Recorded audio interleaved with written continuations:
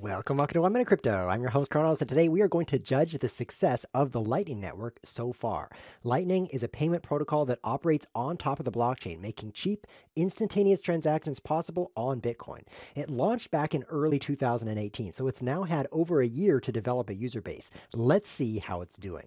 Before we look at the data, we should keep in mind that building a new payment platform from the ground up like this is insanely difficult because of something called the network effect.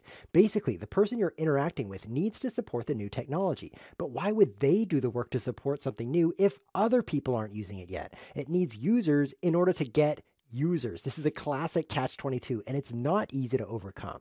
So let's get into the stats. Here's the total amount of Bitcoin being actively stored in Lightning channels today. It's about 1,000 Bitcoins, or about $8 million at the time of this recording, with pretty steady growth over the past year. Not bad. That downturn there at the end looked suspicious to me, but it turns out that it was mostly due to a single company called LN Big that allegedly controls almost half the Bitcoin on this graph. They were just closing down some useless dead end channels. It's actually not a big deal.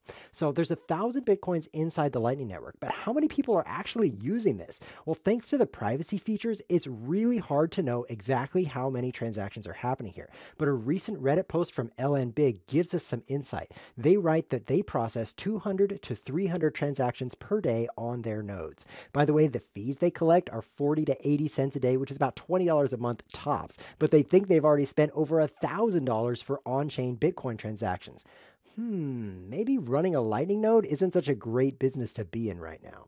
So here's the question for you. Do you think 200 to 300 transactions a day is an impressive number or a pathetic number? I've been watching Lightning develop since it was just an idea, so I have to say that I'm impressed that it's gotten this far. It isn't a good replacement for on-chain transactions yet, but it is actually working in the wild. What do you think? Post below. I'm Kronos. Thanks for watching.